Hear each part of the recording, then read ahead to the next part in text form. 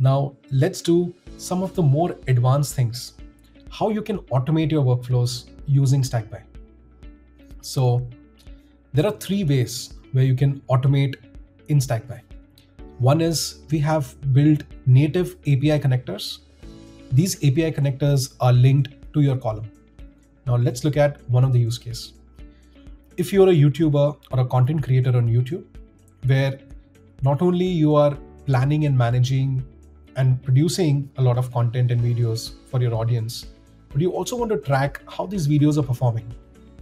Typically, a marketer would use 3 or 4 tools: a project management tool to manage their projects, a spreadsheet to track how their videos are performing, and some of the analytics tools from YouTube, which gives you data in charts and graphs and all the fancy analytical layouts. What we have tried to do is consolidate all of these 3 tools in a single platform. So if you're doing video production planning, all you need to do is, let's just say, bring a video ID from YouTube. Let me just copy this video ID and add it here. And what I've done here is I've connected this to an API. So in this case, I've connected this to YouTube.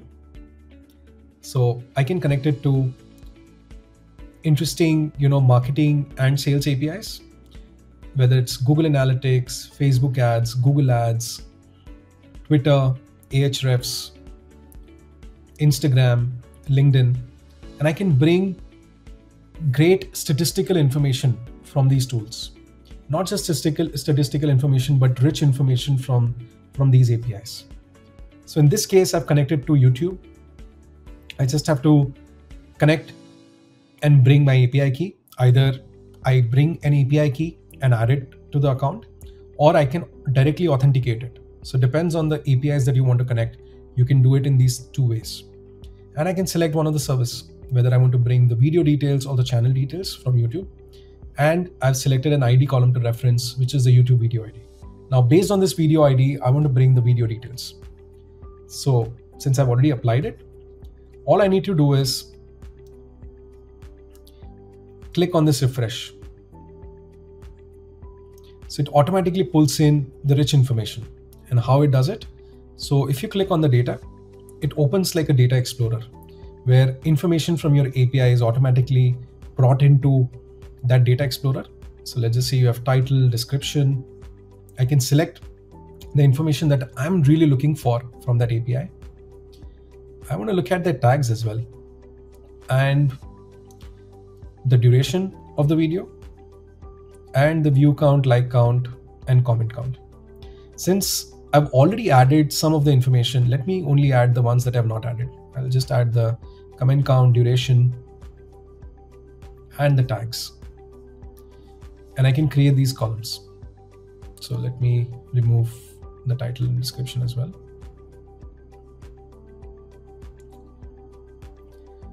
So once the columns are created, you will see that all your YouTube tags are added as a JSON data. I can open this and I can see how many tags have been added on a particular video, the duration of that video, the total comment count, and previously I already bought title, description, like, and the view count. So along with managing your video production, you can also do your video reporting in a single place. Now imagine a use case where you're managing your marketing KPIs. You're managing all your campaigns and projects, and you want to see the outcome of those campaigns and projects. If you're running ads, or if you're running a particular campaign that will drive more visitors to your website. So you can link it to the Google Analytics API. Or if you're running Facebook ads, you want to see how those campaigns are doing and bucket it into a particular ad set or an ad. I can even bring information at that level on each of the campaign, ad set, and ads from Facebook. If I want to bring the latest information, let me just pull the record right here, pull the column right here. I can hit refresh and it automatically changes in real time. What I can also do is I can schedule this API at a schedule. So I can create an automation where this runs every day or every 3 days at a particular time. And I can choose whether I want to make it run only for new rows. And I can schedule it. So once scheduled, your data is automatically presented in real time right into your tables.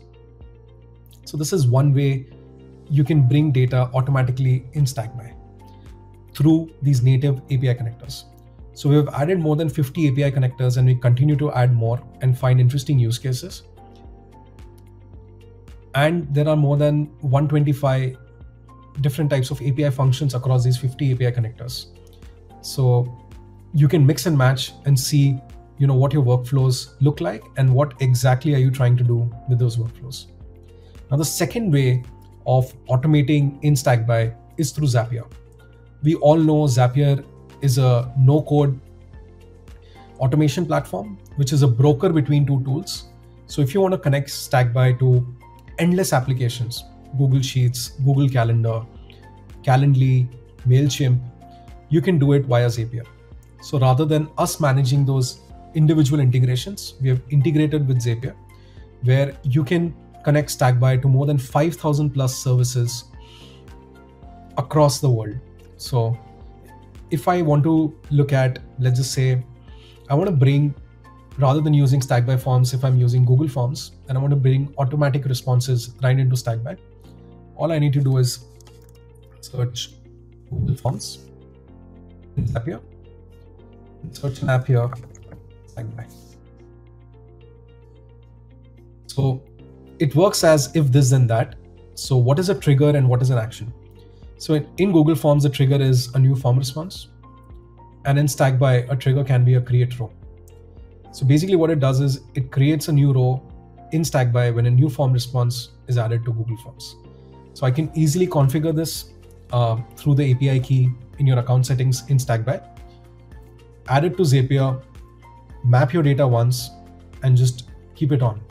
So as soon as any new form response is submitted to your Google form, a new row is automatically created in Stackby, where you can manage your data, organize it, and work with your team to get things done. The third way is a little for technical people. Stackby is open. Stackby has an open API, like a developer API, where you can basically use Stackby as a lightweight backend database and call the information via the developer API through the database. And you can use this API to connect to any of the custom tools and services that you're building internally.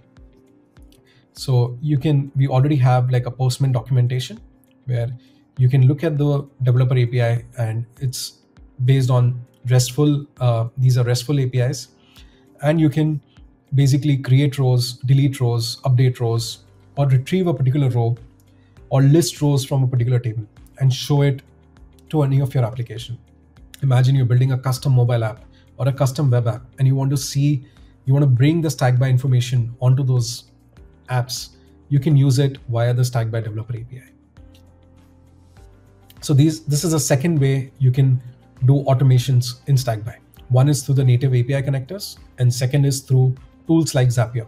So not only Zapier, we've also integrated with Make.com, Integrately, Pabbly Connect, and there are various other platforms that are out there today that helps you automate your workflows. So Stackby is there on all those platforms.